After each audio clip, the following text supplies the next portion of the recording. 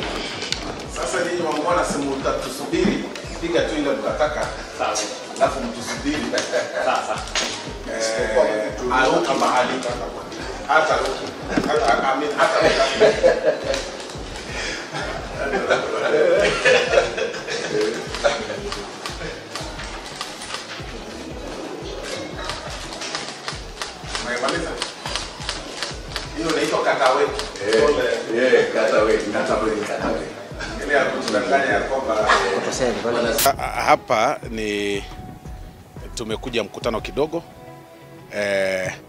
na ndugu yetu Embarambamba na the acting CEO wa KFCB na CEO wa Music Corporate Society of Kenya na wakili wa Embarambamba Danstan Omari pamoja na wakili mwingine Shadrack na pia wakili wa KFCB ambaye yuko hapa pia. Embarambamba was actually summoned, but tukaamua tutafute njia tuketi mahali pamoja so that we try and resolve this whole issue. You all know what happened. He actually allegedly owes KFCB about 6-point-something million, and it's part of the discussion that we are having here. Na maneno ya content and the language that is used on video and everything. So the process has just started. We just sat to agree on the best way forward, because looking at him and his image, you will confirm that it is almost impossible for him to raise such amount of money. But that is really not the subject for discussion for now. The main point that we had here today was to find an amicable solution, and we agreed that going forward we engage outside the main judicial process and maybe engage or let me say outside court process and engage the ADR. We are limited to the ADR for now. Of course, not the witchcraft one that our former Chief Justice said, but at least we can be able to talk on how we can solve this whole issue together. And like you saw, Embarambamba has already started acting on some of the demands by KFCB, which he knows, he has facts within his knowledge. And that in itself has shown a bit of some remorsefulness and, acting within the law as the body may want him to operate under. But of course, in terms of business, he still progresses with his business and worship and praise, at least to the limitations of what is acceptable in society. That is generally what we discussed today. Thank you very much. As you are aware, there was a small problem with one of my clans, commonly known as Embarambamba. We come from the same clan, the Kisii community. He had a problem with his videos. The entity that regulates that wrote him a demand letter and suspended him from functioning. I reached out to him, told him to come and see me. He came and saw me. But meanwhile, the ban had caused a lot of problem to all the Kisii leadership. The chief whip could not sleep the whole of yesterday night. All the community was up in arms that Embarambamba, because that is our brand in music, was now out of circulation. It also came to my brother, Ezekiel Mutua, which you know that he is the boss of Embarambamba. So in solidarity, my brother and my brother reached out with me. We decided to engage the entity in a manner that can resolve this dispute. So we have had a discussion and we've agreed that this matter does not need to go to court. This is a matter that we need to forge a relationship.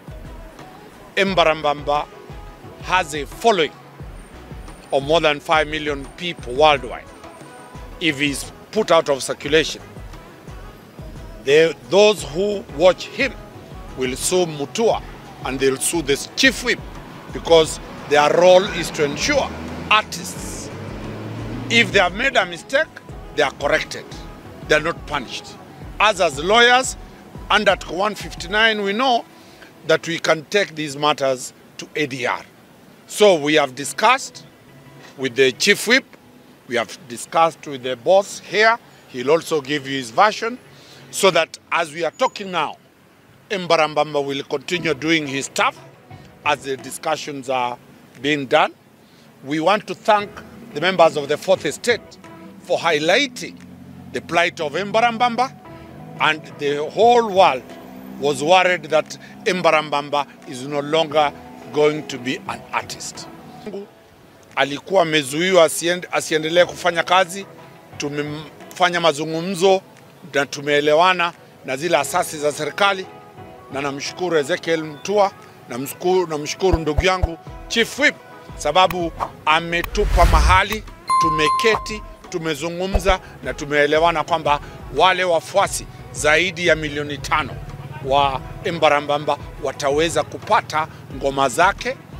Kidogo zitakuwa zitakatwa kidogo ili kulinganisha na sheria, lakini tunashukuru asasi za serikali kwa kukubali ombi letu kwamba wasianze kumshika Embarambamba, wasianze kumchukua kotini, waweze tuzungumze, tuweze kupata njia suluhisho kulingana na katiba. Mr. Christopher Nyangwara Mosioma, aka Embarambamba, is our member of Music Corporate Society of Kenya, member number 4607, and he trades, of course, as Embarambamba. He has been charged by Kenya Film Classification Board for violating content creation regulations. And as you are aware that he got a letter that has been doing rounds on social media. I had a conversation with Embarambamba just a few days ago, I think on Saturday, and we agreed to start a process to see how we can change this amazing talent and creativity and energy into something that will promote our moral values and culture, and where we use this energy of Embarambamba not to destroy society but to build society. While Kenya Film Classification Board has to apply the law, we met under the leadership of Mheshimiwa Osoro in a very informal but a conscious way to see how we can resolve this issue out of court. And I'm very grateful that Wakili here and the Kenya Film Classification Board have agreed that we will actually remove this matter out of court and we will deal with it from an ADR perspective. Our desire as Music Corporate Society of Kenya is to mentor creatives like Embarambamba and others, and you are aware that majority of our young people are within this space. This is the space that can create jobs and wealth for our youth, and we don't want to appear that in the process of promoting morality and our culture, we kill creativity. We know that these people are looking for jobs. And so when Mheshimiwa reached out and Wakili, and we reached out to Wakili, we all came together with KFCB to one conclusion, that it is possible for us to do this matter under ADR, which is recognized in law, so that we mentor Embarambamba, we look at the penalties that have been spelled out and see how we can help all of us together and make this talent a more useful, productive and responsible contributor to the development of our country. So that this energy and the following that Embarambamba has through his creativity is going to become a model that you can change from Saul to Paul. And it is possible for someone to conform to our values and make money by doing clean content. So we are here to tell you, Mheshimiwa, that our desire is not to kill this talent. Our desire is not to frustrate the creativity of our youth. Our desire is to guide them. And we have offered as Music Corporate Society of Kenya to stand with him, to mentor him, to take him to any counseling, to any support that he might need, any classes that will help him utilize that energy in a manner that will give him more money. He can get into cooking, he can play, there's so much themes that we can work with Embarambamba to turn that creativity of jumping on fire and all those things that might injure him into something useful. What I like about him as I conclude is the fact all of us are agreeing to the fact that the language and some of the words are not very nice. Even Mheshimiwa agrees, even Wakili. But how do we make this product a better product for our society, Kenya? That's the process we have started today. We are very grateful to Mheshimiwa that he could spare his time. We have spent 3 hours this afternoon going through this matter. Embarambamba has given his version through Wakili and Dunstan Omari. We have given our version as the people representing musicians in Kenya, and we have listened to KFCB in terms of the Films and Stage Plays Act and the violations that have been done. We have all come into the conclusion that we will move to the ADR and help this product to become a better contributor to development of our country. Now, members of the fourth estate, we had a meeting in the afternoon under the stewardship of the majority whip, Silvanus Osoro, Mheshimiwa.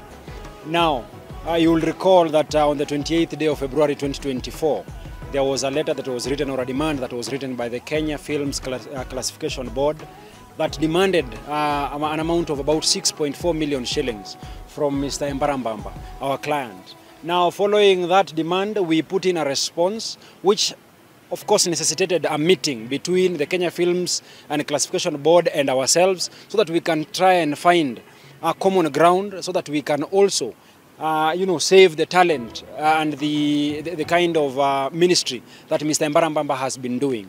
Now, just to summarize, is that we have agreed under the spirit of Article 157 of the Kenyan Constitution, which promotes 159 of the Kenyan Constitution, we have agreed that it is the responsibility of us to ensure that we promote reconciliation by exploring the different tools that are there in law, particularly negotiation, so that we can save the face and the talent that Mr. Embarambamba here possesses. So for that, we are going to have follow-up meetings to ensure that we reconcile what the Kenya Films and Classification Board wants and what Mr. Embarambamba needs to do.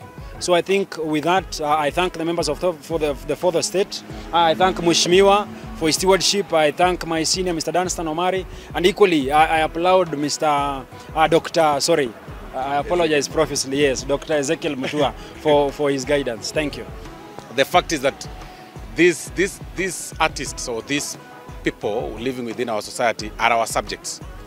They are the subjects of the Music Copyright Society of Kenya. They are subjects of Kenya Film and Classification Board. And they also are subjects as people's representative. And they are subjects to the learned friends, to the lawyers, to the advocates of the High Court. And we must learn to live with them. If it really doesn't kill, then you can actually rectify it.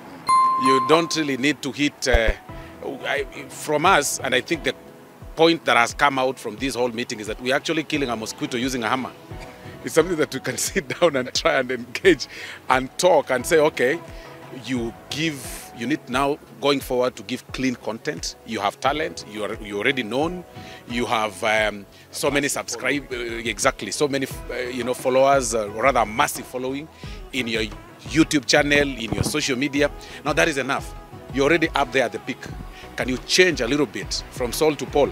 Can you adjust part of your content? That is exactly what the discussion was about.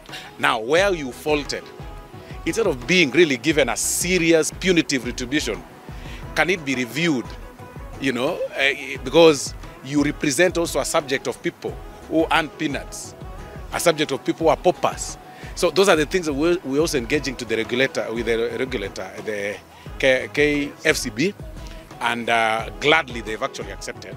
And when you go to that level, we then pushed it further to now alternative dispute resolution mechanism other than normal judicial process, normal court process that maybe could have had him tried in the court of law, then of course fined or something like that. I mean, really, you're not helping.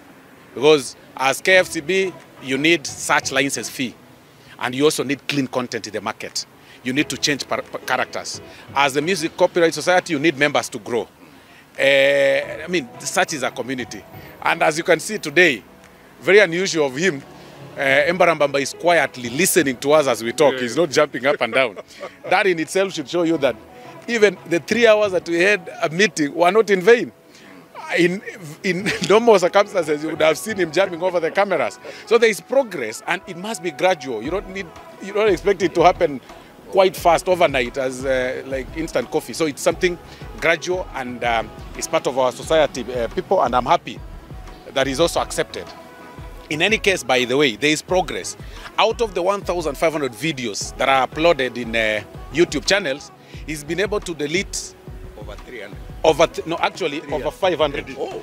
Over 500 to edit them, and some completely deleted to fit in the content that is fit for society.